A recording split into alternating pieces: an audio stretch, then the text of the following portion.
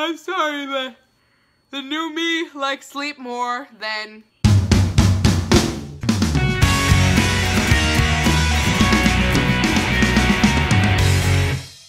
Hi guys, welcome back. It's me, Drew, and today's video that I have for you is in a different location. I'm actually at my parents' house right now filming this, so that's why this is not normal. This is my parents' room. Look at it, it's very nice, I think. I don't know. These are blankets, nothing weird going on there. So today I am giving you my 3-month post-op sleeve gastrectomy journey update video. Yesterday was technically officially 3 months, but the reason I'm doing it today is because today was my 3-month post-op surgery visit, so I wanted to make sure that if I had anything knowledge-wise they brought from that I brought it here in today's video. So today I'll start by telling you, so first off, there hasn't been a lot of changes so much when it comes to food and all of that. I'm pretty much eating anything that I want at this point. I don't say that like loosely to be like I'm eating whatever I want, but because I am really focusing hard on eating within moderation, that and like stopping when my stomach gets full, that I am kind of eating a little bit more freely than I was pre-surgery. Now, not crazy, like I don't want to say that and make it sound like I'm just like going crazy on food, but at the same time, like, I mean, I haven't really been tracking, but I've still been losing weight. So today I'm officially down 175 pounds, which is really cool to say. So since surgery, I've lost 53 pounds. There's potential I could have lost like a pound a day, which would have been like 90 pounds, but I think 53 pounds in 3 months is like phenomenal and amazing, and I'm super happy with that progress. And to be down officially 175 pounds is just an amazing feeling, and it's just like really, really beautiful and exciting. So a couple of things that happened in the last week. So for New Year's Eve, I went out with some friends, and you know, one of them was like, hey, do you want to try, you know, this drink I have? I haven't had alcohol like since surgery. I actually haven't had alcohol much since before surgery. And I was like, you know what, I'll try like a sip of it, see if I want to get something to drink. I tried one sip of alcohol, one sip of alcohol, and it burned my esophagus. Yeah, I'm fine now, first of all, don't worry. But basically, I literally had one sip of alcohol. That night, I woke up with like horrible chest pain and heartburn. Felt like I was like dying. And it's like, the only thing that was different was the alcohol. So, that's kind of a thing where it's like, they say like post-op that you might not be able to drink alcohol, and I think I'm one of those people that's not gonna be able to tolerate alcohol post-op. It's okay. I mean, I wasn't a big drinker before surgery, but that's something to think about if you're thinking about having surgery, and you are someone who likes to drink regularly, you may not be able to. So I'm just sharing that. So today I met with my, I think it's these, surgeon assistant, and she kind of went over with me, you know, my 3-month update and everything. They're happy with my weight loss. They think I'm doing well. I'm headed in the right direction. Kind of just impressed overall with my journey, which was great. The main things that they're talking about that they're kind of worried about with me, they feel like I need to get in a lot more fruit and vegetables, because they're like, just because you're drinking the muscle milk is not actually giving you like the nutrition of like fruits and vegetables. So we had to discuss ways for me to like get those more into my diet. If you've been following me for a while, you know that I am not a big vegetable person at all, and I am allergic to a bunch of different fruits. So we kind of talked in ways that I can kind of get those into my diet more. Another thing that she said she's kind of worried about with me is food boredom, because I eat a lot of the same stuff over and over again, especially like when I'm on my regular regimen during the week. Now, when I go out to eat at restaurants, you know, I get what I want to get. I eat a little bit and that's it. But like when it comes to eating at home, I kind of eat similar foods every single day just because I don't eat much. So I'm like, what's the point of trying to like plan out these like extravagant meals when it's like this tiny little portion of food?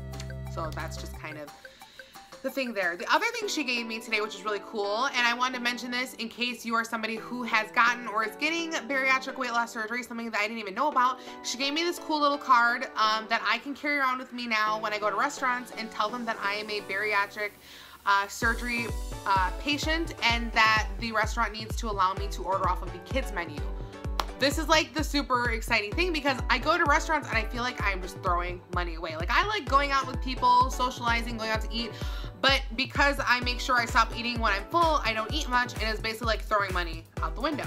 I went, if you guys are my Snapchat fam, you know I went out this past Sunday to a place called Brunch, and I got this beautiful plate of food, super huge, amazing, but like I ate like none of it. Like I showed Snapchat fam, like when I came home, like almost all of it came back with me. And so like that's kind of irritating at times. You know, you go to restaurants to get food and you're like expecting to eat it and enjoy it, but you know, you don't really get to enjoy it fully. So one thing that I've noticed is like, for me, I kind of just decided to be thankful in those moments that I get to even enjoy, you know, trying this food. But what is hard is like, I'm a person, so I'll be real with you guys, like when I'm eating food, I can handle like knowing that I can't eat all of it, but I want to know when I'm up to like my last bite so I can really like get the right bite on that fork and enjoy it. So the thing that I have a hard time with bariatric surgery is like, you don't always know when like that last bite is coming.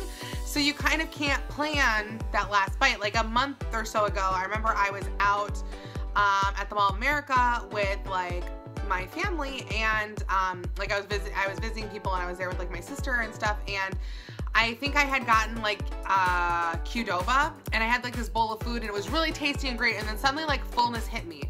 And I was super bummed because I had this like perfect spoonful left that I was like, this is gonna be your last spoonful, you're gonna enjoy it, and then you're gonna be done.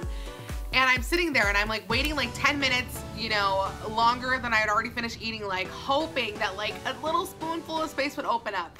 And then I just got to the point where I was like, you know what, just why are you worried about a spoonful of food? And then I just like said skip it, you know what I mean? But it's kind of one of those things that like, that's something that's still kind of hard for me at times, like being like, okay, you're done with food now, be done, you know? And not like finishing food, but like knowing ahead of time so that I can really enjoy it, if that makes sense. Like, I don't know, this kind of, I feel like went on a little bit of a weird tangent. So another thing this month that, well, something for the month of December, and I'm saying this, but please know I'm not saying this to like insinuate anything at all. I did not get my period in the month of December. I spoke to the doctors about it today, and basically they had mentioned that it's probably because my body is kind of like going through shock because I've lost so much weight. Like I've lost in the last like year, I've lost like around 150 pounds, you know what I mean, within like 1 year time alone. So like they're like, your body's probably like trying to re-regulate, because when I had first had surgery, I got my period, and then I like got it again like 2 weeks later, and then it was like longer. And I'm sorry, I'm not trying to be gross with details, but I'm just being honest with you guys. So they said if it like continues to like not come, that I probably need to speak to, you know, my gynecologist just to see what's going on there, see if it's anything to be concerned about, and just mention the fact that I've lost all this weight and see if that has any factor to it. Because usually they're like, a lot of people actually get their periods heavier after having surgery, but for some reason this month I did not get one. But I am someone who was kind of irregular in the first place. Again, I am absolutely not with child right now, but I did want to mention that because I do like to share the side effects of surgery with you guys, especially because I know a lot of you are on this journey or on your way to this journey, or you just want to hear about my journey, okay? So that's where we're at. Sorry, I'm looking now because I have a list of things, because there was like a few things this month, or week, or I don't know. Okay, calm down, hold on. So that's actually like everything on my list except for one more thing. So we talked about this thing called popcorn. Our video last time was popping. I don't know, I'm so like excited. And you guys wanted to know if we would do it. Well, I asked you guys if we want a popcorn giveaway, and like overwhelming, amazing response to the popcorn giveaway idea. So here is the popcorn giveaway deal. I will put together an epic popcorn giveaway. I'm really excited to do so because, you know, I just love you guys, and like anything that like makes you guys happy like makes me happy, and popcorn makes me happy, so you guys make me happy about popcorn, and I'm just getting super excited about it. Anyways, so here's the deal with the popcorn giveaway. You may have noticed that or you may not have noticed, but I have I've always had my subscriber count privatized on my channel. That was, you know, I had spoken to friends before, and kind of, you know, early on people had said, you know, it's something you maybe want to do when you're like a beginner YouTuber. And some of it was because I wanted people, when they subscribe to my channel, make sure they were subscribing because of me and not because of like my subscriber count. I don't know if that makes any sense to you guys. It's just like, I wanted people, you know, if they're in the Just Like Drew crew, that they're here just to be in the crew. You know what I mean? Not because like they're like, oh, you have so many subscribers, or like, oh, you don't have them. You know what I mean? It's just, I didn't want it to be about that. I wanted to be like, you know, we're a little family because we're a family. So, my amazing friend, I actually spoke about her yesterday. She's getting a shout out 2 days in a row. I don't even know if she's gonna notice, but my amazing friend, Simply Marvelous, did an awesome, she started a new segment on her channel called Tea Time, and she talked about how she had her subscriber count hidden and how she decided to unhide her subscriber count, and she kind of inspired me to unhide mine as well, and just like, if it's really not about the numbers, then it doesn't matter. And so I've unhidden my subscriber count, and there is over 900 of us amazing Just Like Drew crew members. And so here's what we're gonna do with the popcorn giveaway. Once we hit 1,000 subscribers, 1,000, I feel like we could do it so soon, we will be doing an epic popcorn giveaway of massive, beautiful, poppy proportions. So that's, yeah, so we will do a popcorn giveaway once 1,000 subscribers are hit. Like I said, we're like so close to that, which is also just amazing. Like, I love you guys, the support you've given me. Like, I started this channel on Leap Day last year, so to be close to 1,000 subscribers, my goal was to hopefully get 1,000 subscribers in the first year. That's just amazing. So yeah, as soon as we hit 1,000 subscribers, popcorn giveaway, but like good popcorn. Y'all know Drew's got your back with the, like the good of the popcorn. Otherwise, that is all I have. Oh, wait, sorry, no, I'm looking at my list. Oh, I forgot to mention like 2 things. So, I will say like my heartburn overall, I know I've talked about this in the past, is better, but I do feel like it does randomly flare up at times. So like with like the 1 sip of alcohol, it flared up really, really bad. And then, other times, you know what I mean, it seems to come with different foods, but it's not so bad. And I should mention that when I did have that super pounding heartburn moment, the way that I had to calm it down, I had to have like 4 Gas-X strips, which are like the like dissolvable, like minty Gas-X strips. I like sucked on a cough drop because I was like something to cool down my throat. And then it was like 5 a.m. or something like that. So I took like my acid reflux medicine early and then sipped water. And then like about like almost like half an hour to an hour later, I was able to like subside the pain. So I just wanted to mention that, like, that's what I had to do to kind of subside that as well, because it was really, really extreme. And also like you kind of have to be careful because with having the surgery, you can't just, you know, do whatever to solve, you know, the problem. And then the other thing I wanted to mention, so since starting all of this, like weight loss, everything, I have dropped a total of 26 points in my BMI. And that is amazing and super fantastic. I don't know what I'm saying. Whatever. I don't care. And so, yeah, that was really cool to me to like find out that I've dropped 26 BMI points. I feel like that is something that just feels so good. I dropped, like, I don't know. It's just, that's an awesome, awesome feeling. And it's New Year's, obviously. I've been going to the gym since New Year started. The first day back at the gym, I won't lie, like for the new year, it was kind of terrifying. There were so many people, and like I get it, like don't get me wrong, like I am like the biggest supporter of like making healthy lifestyle changes, but it was like insane. Like there was like no free workout machines. Like it got to the point where like I literally would have to like finish on one machine, and if somebody got up from one, jump to another machine that I wanted so that I wouldn't miss out using on a machine. So like, I mean, it was kind of crazy, and it was kind of funny at the same time because like I've always been like the New Year's resolution person, like I'm gonna hit the gym for 2 weeks and I'm out. So it was kind of crazy that like I you know, was the person who was like a regular at the gym, was like, who are all these people? I don't know, it was just kind of, it was very interesting being on the other side of that for the first time in my life, because I was always the New Year, new me, like offender. And I don't mean that, like I said, to be mean. Like if you are like taking New Year's to like make a life change, please do it, stick to it, keep going. But I was the person who like, I would start it, and like by January 3rd, I was like, whoa, I'm sorry, but the new me likes sleep more than the new fit me. But anyways, so I'm making it to the gym, I've been doing it, I'm excited, I'm pumped. I actually hope, you know, new people, that some of them stay on. I mean, well, obviously you want everyone to stay on, but you know what I'm saying? Like I want it to even out though, so it's not as busy. But that's all I have for you guys today. But if you want to see more photos of me or hear more about my weight loss journey, you can check me out on Instagram, Snapchat, and Twitter, just like Drew, spelled the same way. It's down below.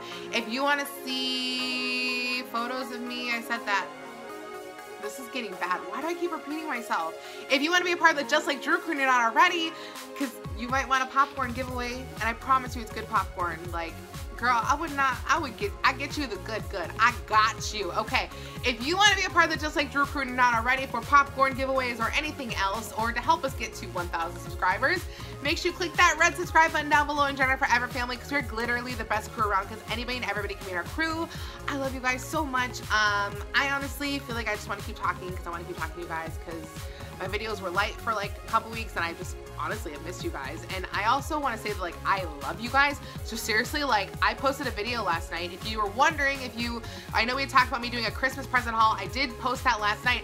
I did not like really do any advertising. Like I mentioned on Snapchat that it was going up. I never even told you guys it was officially up. And the video like already had a bunch of views. Like I didn't even watch the video till later today because I've like been so busy. Like it's crazy. Like I just love you guys. Like your support is amazing. It blows my mind. You guys, Just Like Drew crew is like the best crew around. So I love you guys. I'll probably be back in the next day or two with another video. I actually got a cool new product that I've been dying to show you and do a video on, so we have to do that. Anyways, I'll talk to you soon. Otherwise, if you like this video and you want to see more from me, you know what to do. Just like Drew, have an amazing day, have an amazing week, have an amazing life. And yeah, 3 months. I can't even believe it. It's been 3 months. I feel like I just can't. And what a wild journey it's been. I will talk to you guys so stinking soon. I love you. Popcorn. Let's do this. Let's get there. Okay. Bye. Bye. We actually still have some of these too. You get to test out 15 different fragrances. So all these ones on the cover here, okay? It costs $65. But here's the thing, okay? Before you're like, why would you pay